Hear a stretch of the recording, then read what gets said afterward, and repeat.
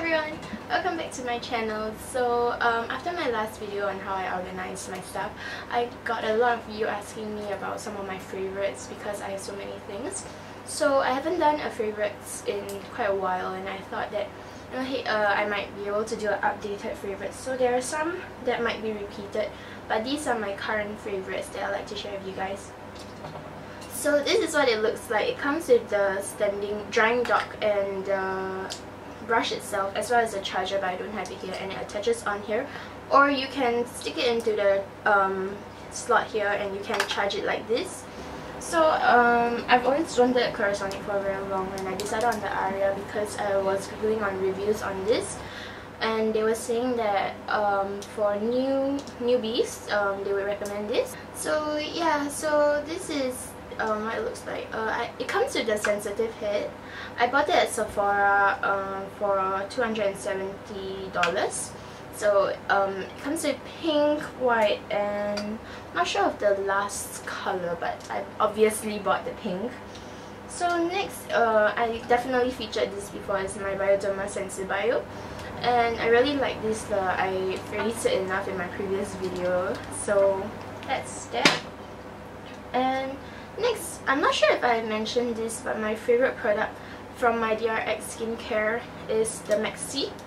So this is just vitamin C, and yes, I did mention it in one of my very first few videos about my skincare routine, so you can check that out.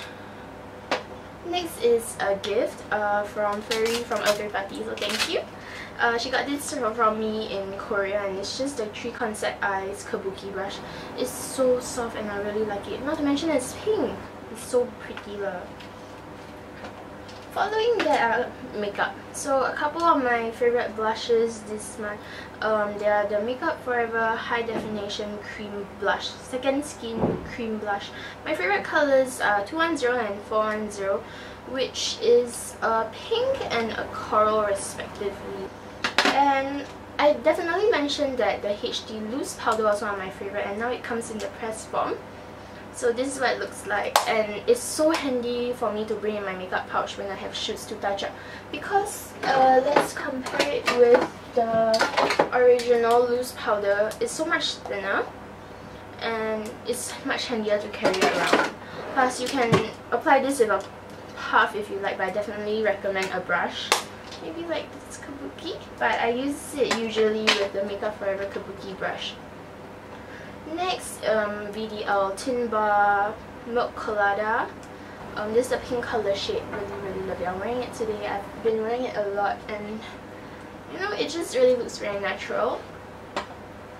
Next is Dr.jart Plus's Bounce BB Balm.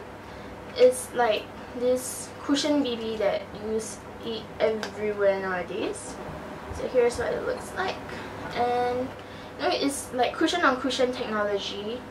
So it's supposed to give like a softer, more airbrush finish. I'm wearing it today with some concealer as well as my HD powder to set. Next, mascara, ZA Perfect Action Smudge Proof. Really like this. So this one is not waterproof. It comes off with warm water, but I really like because the fibers really last. I have oily eyelids and they don't smudge, like even on my bottom lashes, and they come off very cleanly with water, so I really like this. Next, Bobbi Brown Stick Concealer, my go-to now, because I really like the coverage it has.